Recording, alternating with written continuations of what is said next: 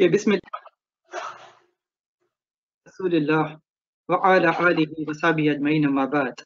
Wa na'udhu billahi minash shaitanir rajim. Bismillahir rahmanir rahim. Rabbi shrah li sadri wa yassir li amri wahlul 'uqdatam min lisani yafqahu qawli. Everyone, assalamu alaikum wa rahmatullah. I'm sitting here in my home, and obviously all of you are most likely sitting in your homes. Jummah time, this time, I'm either in some masjid in Chicago or some other city or state getting ready for Jummah khutbah or praying a Jummah khutbah behind someone. It's such a unreal feeling. I mean, obviously we are all in the same boat. Never could have imagined, and obviously this is coming from Allah subhanahu wa ta'ala, that the masajis would be closed. We would be sitting at home, locking down ourselves and praying to Allah, right? But alhamdulillah, anything that happens, it comes from Allah subhanahu wa ta'ala, and that is our aqidah.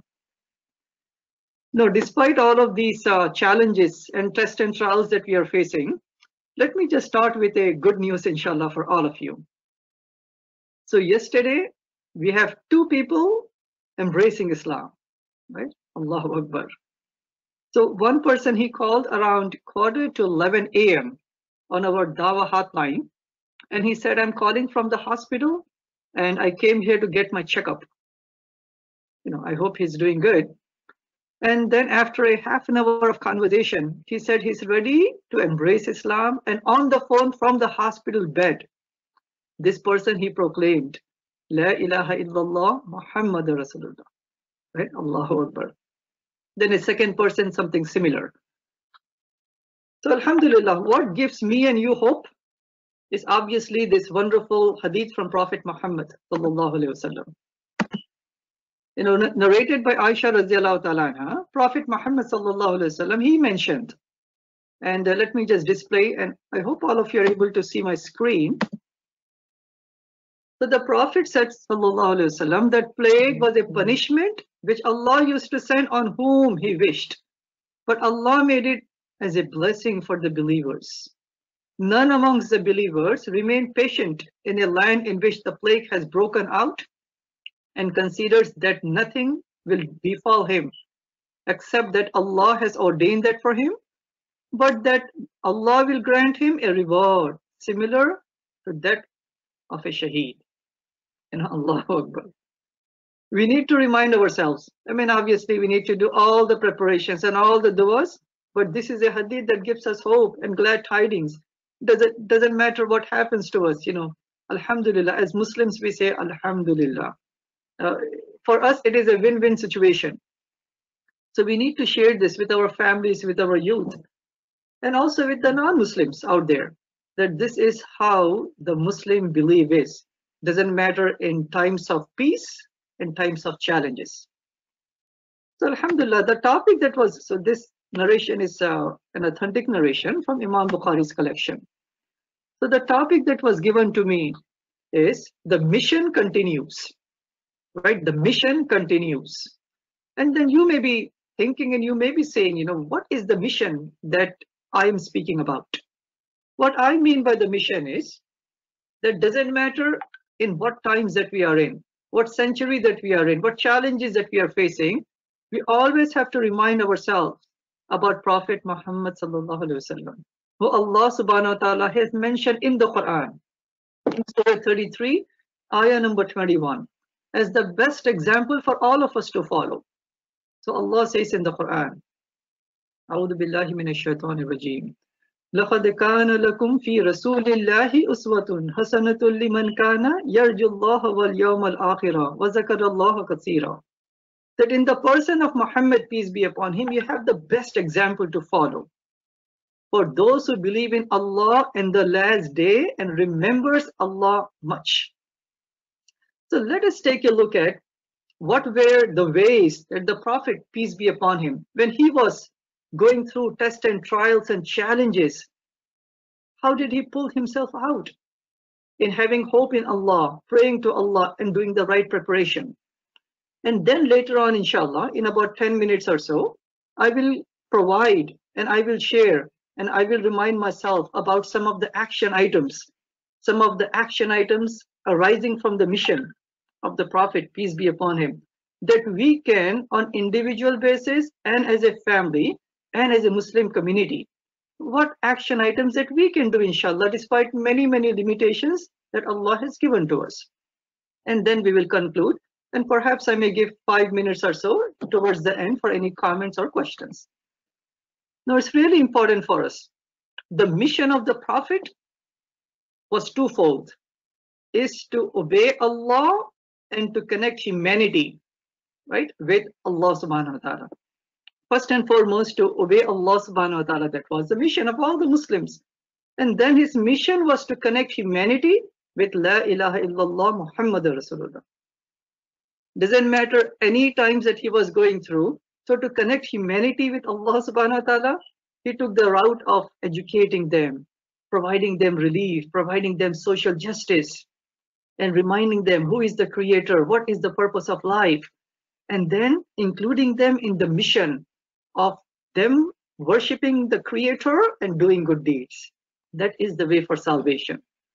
So if this is the mission of Prophet Muhammad, peace be upon him, it is important that yes, we want to help our neighbors and humanity, the sick, the old, the disabled. But that help cannot be just in isolation. Because as we will see, inshallah, I will show in the next slide, the Prophet's help was not in isolation. It was always connected himself with Allah subhanahu wa ta'ala and connecting the person who he was helping with the greater power and the purpose and the life in the hereafter. So it's a holistic mission that the Prophet used to have. And inshallah, we need to remind ourselves with that same mission so we can continue that, right? So these are some of the examples that from the Prophet's seerah that I was able to extract as a reminder to me and for all of you. So the very first example I have is that the Jewish boy, as we know from the Prophet's seerah, the Jewish boy was laying down on his bed and he was close to dying. The Prophet was called and he went there, and the father of the boy was next to the boy, next to the bed. And the Prophet, for a concern with this person, yes, the Prophet came for condolence and for help, but he also came to remind this Jewish person, embrace Islam. Say La ilaha illallah Muhammadur Rasulullah. And the father, he started to encourage the boy to say it, right? So even in that, dying situation, life and death situation, the Prophet was concerned about humanity, about this boy, and about the rest of the people. Because yes, we all know, the Prophet knew that the life in the hereafter is for eternal. And then there was the encounter with Addas. Addas was a young person from the Christian faith. The Prophet encountered him right after he came out from the most challenging, the toughest day of his life. And that day was the day when he was pelted with stones. We know from the Prophet's here, the children know this. When he was pelted with stones, he came out from the city of Taif. And the city of Taif was kind of, he can still see it, but he was away from all the commotion and all the beating that he went through. Blood was soaking, he was not able to barely walk. At that point, some people from the neighborhood of that city, they sent this person Addas with some fruits, with some nourishment. And this person Addas was a person from the Christian background. So even in the toughest day of the life of Prophet Muhammad, peace be upon him, he remembered to convey the message of Islam and to connect Addas, reminding him who is the creator. And as the story goes, alhamdulillah, this person, he recognized the Prophet to be as a true prophet. And then the 6 months to 3 years of boycott, the Prophet and the Muslims, they went through, even in those tough times, just imagine, nobody was dealing with them. They were lacking the necessities and people were dying. Even his wife Khadija radiallahu ta'ala, she passed away. His uncle passed away later. Even in those tough times, the Prophet used to approach the outskirts of where the boycott was, and he used to still convey the message to those individuals who used to come for the pagan pilgrimage. So even in the toughest of the time, the Prophet's mission continued. And obviously, he's the best example for all of us to follow.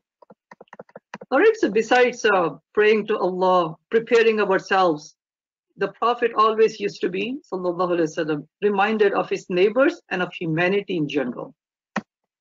So what are some of the action items that we can do?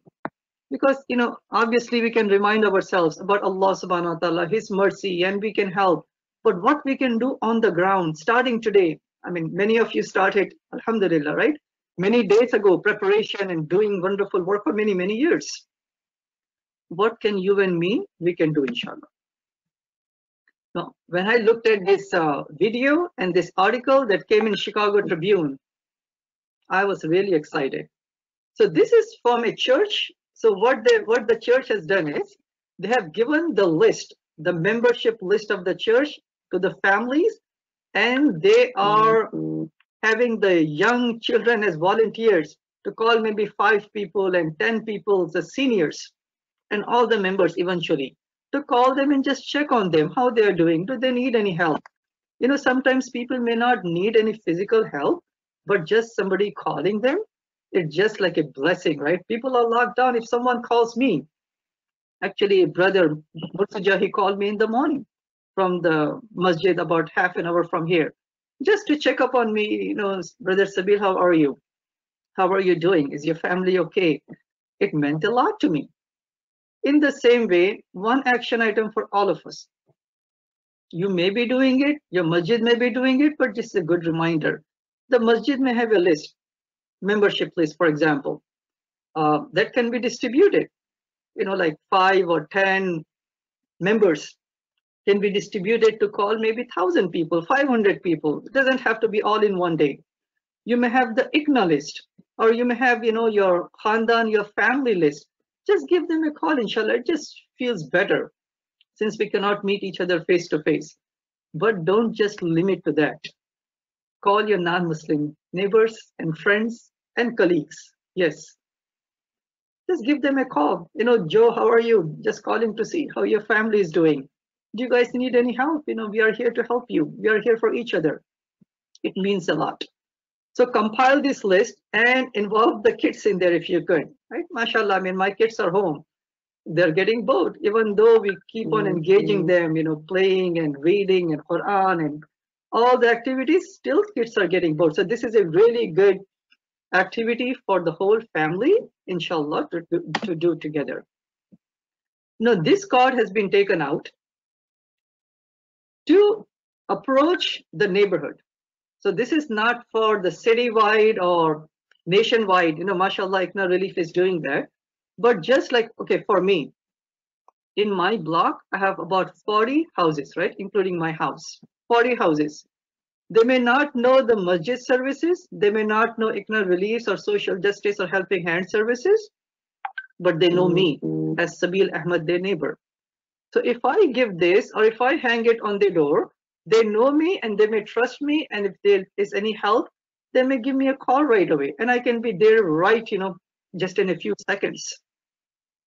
So a really good reminder and encouragement for each single one of you and me and my family is to print out, to make or print out a card like this. So this is good to go, right? So it says from your Muslim neighbor, and then it reminds them of a hadith from Prophet Muhammad, peace be upon him, that says that he's not a believer whose stomach is filled while the neighbor to his side goes hungry. Again, as I always said, and this was the mission of Prophet Muhammad, peace be upon him, he did services in a holistic perspective. He also used to remind people about the Creator also. So you can print this out. If anyone wants later, inshallah, we can send it to the national, and for the Iftihad and Brother Farhan, then we can upload that, right? Inshallah. We are getting many, many calls on the Islam Dawah hotline and on the Gain Pieces Dawah hotline. And maybe Relief also perhaps getting, but we get calls from the non-Muslims. So just like people have physical needs for food, water, nourishment, they also have many, many needs, spiritual needs. Especially in these times, people are contemplating, pondering about higher power, purpose of life, why this is happening. So people are calling us. So one action item for your masjid, for your ICNA chapter, for just you, could be to start have webinars. This is not for Muslims. This is not for the new Muslims or the youth. These webinars should be targeted towards the non-Muslims, especially those in the remote areas. And we can have many different topics. The topics of Islamic hygiene, medical advice you can provide, and whatnot. I mean, it's unlimited topics you can do, right? So that's the next action item. This is the scene in the nearby Costco. Other stores perhaps something similar. So my advice to myself, my family, and each single one of you, when you go out to shop for something, some necessity, like bread, tissue paper, Kleenex, sanitizers, perhaps they're out, but the other necessities, purchase something extra. Keep it in your garage, keep it in some storage. And unfortunately, if Allah knows, if there is a lockdown for extended period, if challenges happen, may Allah protect all of us. These would be the extra things not only we can use, but especially we want to share them with those in our neighborhood who may be disabled right now, they're not able to go out, who may be old, and those people who may have just forgotten to save extra. So when you go out, get something extra, inshallah. Obviously, how can we miss it, right? Our relief team. Even though my specialty is dawah, but I have to remind myself that the Sahaba, they used to wear many, many hats. Like Abu Bakr Siddiq radiallahu ta'ala. He was, as soon as he found out that his friend, means Muhammad, peace be upon him, was appointed as a messenger, as a prophet by Allah subhanahu wa ta'ala. Not only he accepted Islam, he went and conveyed to his family and to his friends. Then later on, when there was a need in the community, freeing of the slaves and social justice and relief and whatnot, speaking about 1400 years ago, Abu Bakr Siddiq, radiallahu ta'ala, he used to take part in all of those things. He did not say, you know what, relief is doing that, that was a relief team, let them do it. No. We as Muslims, we need to wear many, many hats, especially in our neighborhood and especially in our cities. So we cannot compartmentalize and just say, someone else is doing it. We as Muslims, we need to take part. Doesn't matter 1 hour a week, just take part in the relief activities, donate to them, donate to other activities. And this was the example again from Prophet Muhammad, peace be upon him, right?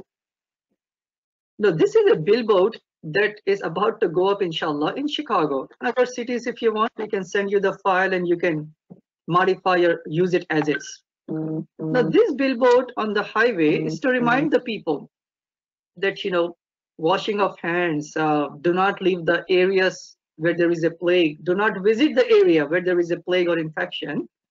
It is not the current advice of the 21st century modern medical science. This was the advice coming from Prophet Muhammad, peace be upon him, and obviously he was guided by Allah subhanahu wa ta'ala way back 1500 or so years ago. So we need to remind people that Islam's message and guidance is eternal. And this may spark some conversations, and this is a good way, alhamdulillah, to convey the message.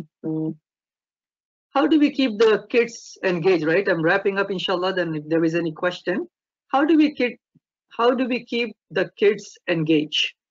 So one activity that your masjid, your ICNA chapter that you can do would be, you can have a video contest or an essay writing contest, 3-minute video or 300-word essay. Your chapter can do it. It can be a nationwide. Actually, MCNA would be the best, right? Inshallah. Anyone from MCNA is listening. You can be, inshallah, take in charge of this. And I have some sample questions over here. MashaAllah, the kids, the youth, they can research.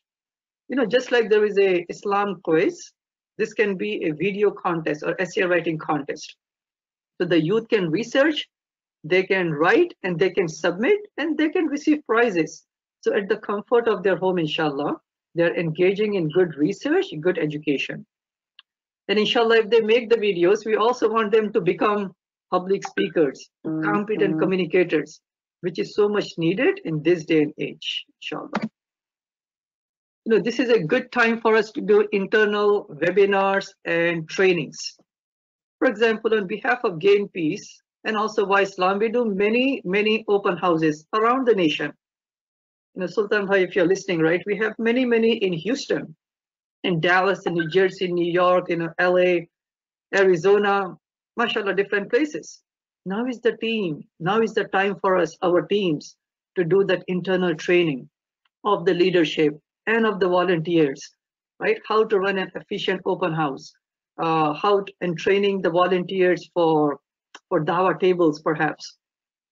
So there are many internal trainings that we can do. So once, inshallah, hopefully, inshallah, very soon, when things become better and all the things we can do outside, we are already fully prepared and good to go, right? Inshallah. And last but not the least, it's important. Every chapter, every city, every state, mashallah, every masjid doing wonderful work of helping the neighbors, helping the community, relief and social services, social justice. It's important for us having a really good, solid media contacts from your ICNA chapter, from your masjid, and sharing with them by sharing the press releases, having virtual, press conferences, perhaps, inshallah. So we want to amplify the efforts of ICNA and masjid and Muslim community, not for the sake of showing off. We should not be doing it, but we want to show to the world that this is who Muslims are. We are empowered, inspired, and motivated by the Quran, by Islam, and through the noble life of Prophet Muhammad sallallahu alaihi wasallam. So I pray to Allah subhanahu wa ta'ala that He keep on blessing us and guiding us and make it easy for us. So all of us, inshallah, together, not only we take care of ourselves, our families, may Allah make it easy for us so we can take care of humanity through Allah's guidance. With that, Jazakallahu khairan. Assalamu alaikum wa rahmatullahi wa barakatuhu.